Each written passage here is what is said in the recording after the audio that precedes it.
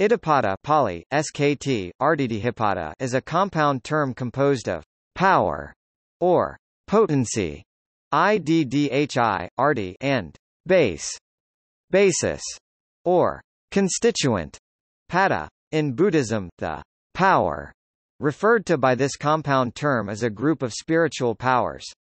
Thus, this compound term is usually translated along the lines of base of power or base of spiritual power. In the Buddhist pursuit of enlightenment, the associated spiritual powers are secondary to the four base mental qualities that achieve such powers. These four base mental qualities are concentration on intention, concentration on effort, concentration on consciousness, and concentration on investigation. These four base mental qualities are used to develop wholesome mental states and rid oneself of unwholesome mental states. In traditional Buddhist literature, this set of four mental qualities is one of the 7 sets of qualities lauded by the Buddha as conducive to enlightenment. Bodhipakkiyadhamma.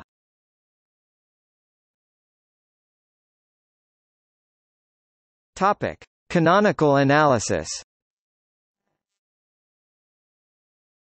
In the Pali Canon, a major source of information on the Iddhipada is in the Samyutta Nikaya, ch. 51, entitled, Connected Discourses on the Bases for Spiritual Power. Iddhipada Samyutta.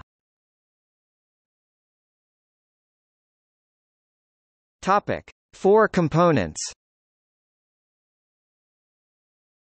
In the neglected discourse Virata Sutta, SN 51.2, it states, Bhikkhus, those who have neglected the 4 bases for spiritual power have neglected the noble path leading to the complete destruction of suffering. Those who have undertaken the 4 bases for spiritual power have undertaken the noble path leading to the destruction of suffering. The 4 bases of such power are concentration samadhi due to intention or purpose or desire or zeal chanda, effort or energy or will viriya, consciousness or mind or thoughts sata, investigation or discrimination vimamsa. Topic: Corequisites, concentration and striving. In most canonical discourses, these 4 bases of power are developed in tandem with volitional formations of striving, padana sankara. For instance, in the concentration due to desire discourse Chandasamadhi Sutta, SN 51.13, it states, Bhikkhus, if a bhikkhu gains concentration, gains one-pointedness of mind based upon desire, this is called concentration due to desire. He generates desire for the non-arising of unarisen evil unwholesome states, he makes an effort, arouses energy, applies his mind, and strives. He generates desire for the abandoning of arisen evil unwholesome states, for the arising of unarisen wholesome states, for the maintenance of arisen wholesome states.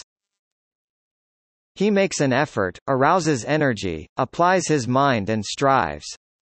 These are called volitional formations of striving. Thus this desire and this concentration due to desire and these volitional formations of striving, this is called the basis for spiritual power that possesses concentration due to desire and volitional formations of striving. This discourse similarly analyzes the latter 3 bases of powers as well.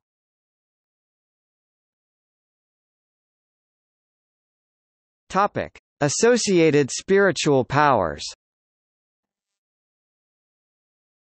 In terms of the spiritual powers associated with the development of these bases, the before discourse Pubbā Sutta, SN 51.11 states, when the 4 bases of spiritual power have been developed and cultivated in this way, a bhikkhu wields the various kinds of spiritual power. Having been one, he becomes many, having been many, he becomes one, he appears and vanishes, he goes unhindered through a wall, through a rampart, through a mountain as though through space, he dives in and out of the earth as though it were water, he walks on water without sinking as though it were earth, seated cross-legged, he travels in space like a bird, with his hands he touches and strokes the moon and sun so powerful and mighty, he exercises mastery with the body as far as the Brahma world.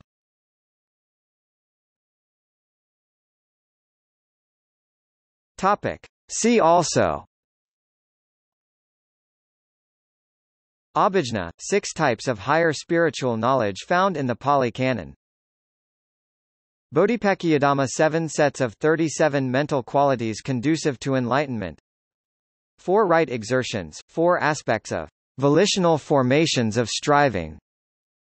Iddhi, spiritual powers discussed in Canonical Buddhism. Notes